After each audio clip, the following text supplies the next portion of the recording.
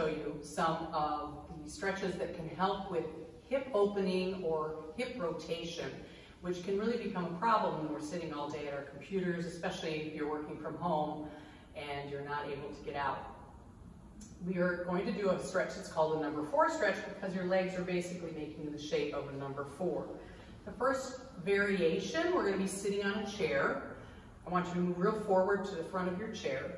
Cross one ankle over the other knee, above the knee, not on the kneecap, and flex this foot to protect the knee. If you'd like, you can push gently down on this knee, but if it hurts, please don't do so.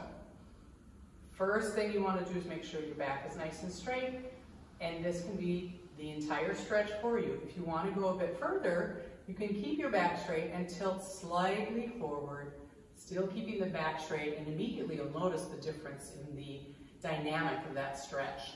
And if you want to go further than that, you can go ahead and let the head drop down, allowing for a nice stretch in the lower back as well. You can do this on both sides, alternating maybe 2-3 times and holding it for 30 seconds up to 2 minutes. Second variation, if you're unable to sit up straight on the floor, you would go to the floor. I just screwed up that.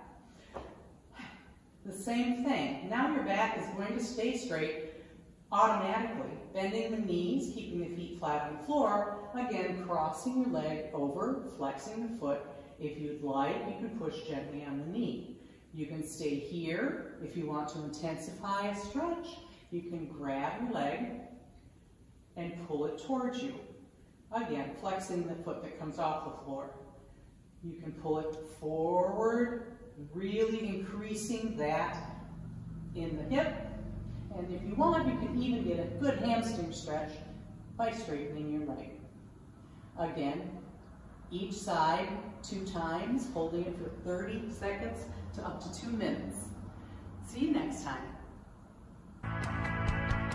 Join the movement. Connect with us on social media. Check out our website, healthfitmovement.com, and subscribe to our YouTube channel.